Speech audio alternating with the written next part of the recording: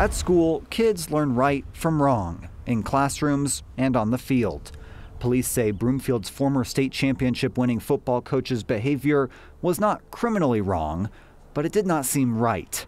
Investigators told Blair Hubbard his pattern of behavior appeared to be grooming. Yeah. Casey Ballinger of the Blue Bench says she sees grooming often in the more serious cases she deals with. Is a series of behaviors that an individual may utilize to manipulate another person to get them to do what they want, essentially. She says Coach Hubbard's alleged behavior could fit the definition. Behavior like this exchange, police have a screenshot of between the coach and a newly graduated student. Does that fake ID work for drinks in the Denver area? Hubbard asks. Well, I can always try, she replies. What's your drink?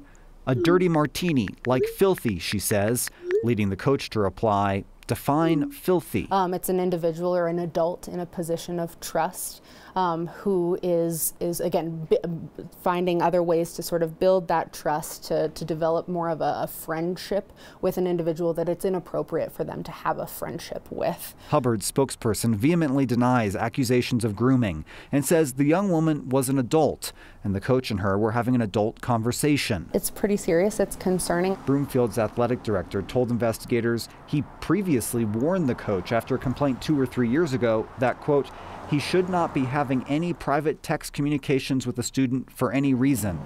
Police did not find probable cause for criminal charges. The district says Hubbard resigned after he got a copy of the school's own investigation.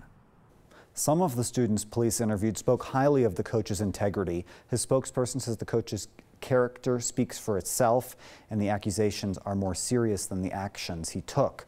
Also in that police report, a student who says Hubbard asked her for photos of herself and another who says he was known to reach out to former female students after they turned 18. Kim.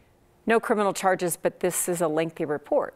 It's a lengthy report, more than 50 pages, and the district compiled its own investigation in which they interviewed more than 50 witnesses as well. It was seeing that copy of that investigation that the district says led Hubbard to resign.